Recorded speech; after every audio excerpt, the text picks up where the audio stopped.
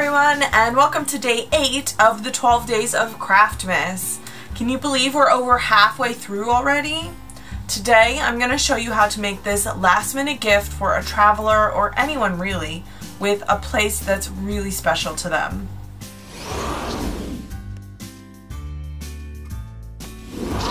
For this project you're going to need some watercolor paper, some instant coffee, a cookie sheet, a paper towel, some tracing paper, a 3B pencil, some tape, a stylus, a black ink marker, a printout of the map that you want to make, smaller than your watercolor paper, and 2 11 by 14 frames.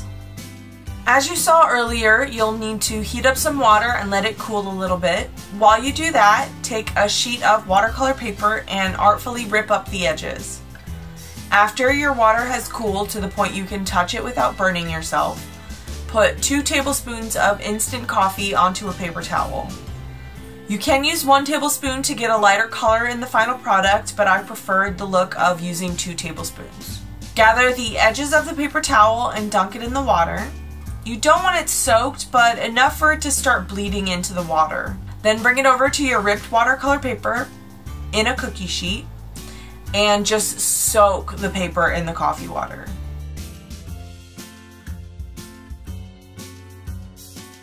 If you want your paper to look more like a crumpled up old map, the best time to do the crumpling is when the paper is wet. I crumpled mine just after I soaked the front of the paper, but before I soaked the back. And then I crumpled it again after I soaked the back of it.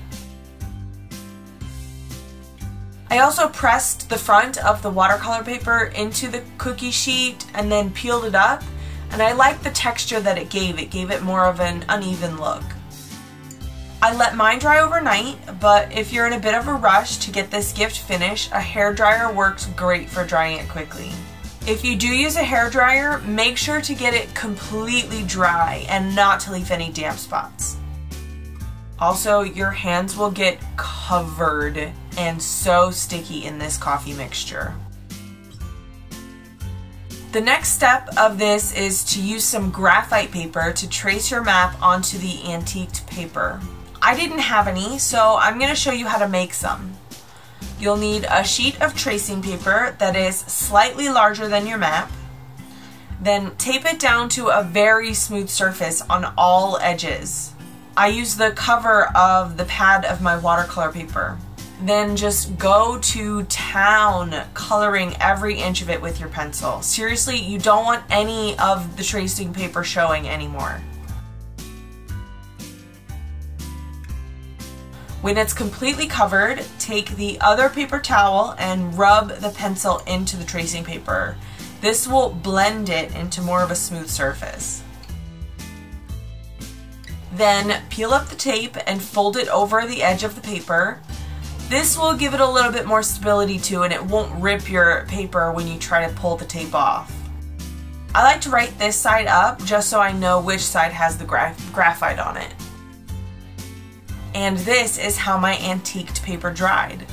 This is the one I used 1 tablespoon of coffee with, and this is how it turns out with 2 tablespoons. The next part is to actually trace your map onto the antiqued paper using the graphite paper. To do that, sandwich the graphite paper between the antiqued paper and your map, with the graphite side of the page touching the antiqued paper.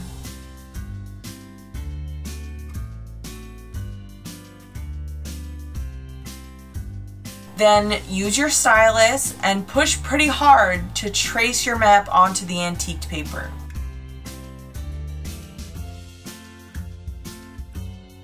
Before you get too far in tracing, pull up the corner of your map and check just to make sure the lines that you're making are dark enough to see. I got my stylus at Dollar Tree, but they have them at other art stores. You can also use the tip of a mechanical pencil with no lead, or a regular number 2 pencil that hasn't been sharpened recently. I chose to do a map of Taiwan because I lived there for a couple years, but I would choose a place that is meaningful to the person you're making it for. Maybe it's where they were born, maybe it's where they go back to over and over again, maybe it's somewhere they really want to go. If you choose a country, the outline, if it would work, great, but if you choose a city, I would suggest you define the edges that you want to work with. Maybe give it a square border and leave extra space at the bottom like a Polaroid picture. Then you can put the name of the place in that space at the bottom. When it's all traced out, take the graphite paper and your map off and draw the lines again with the black marker.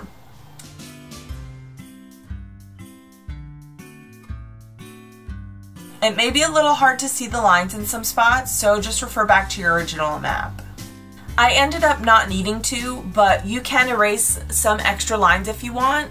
Just make sure not to press too hard because sometimes it can take off the color of the coffee antiquing that you did.